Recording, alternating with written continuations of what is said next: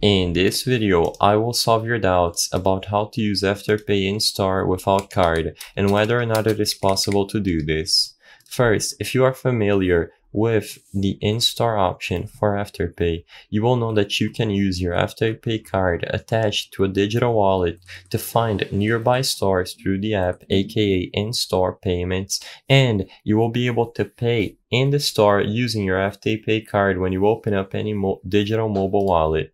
However, you might be wondering if there is any way to skip the linking or the creation of an Afterpay card and using the in-store function without having an Afterpay card. Is it possible?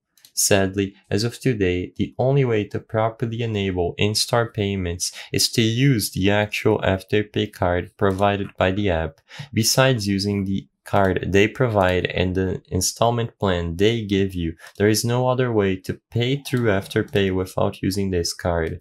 As of today, you will need to use the Afterpay card to use the in-store function. The purpose of this video is not to spread misinformation, but to let people be aware that you can only use the in-store function if you pay through the Afterpay card itself.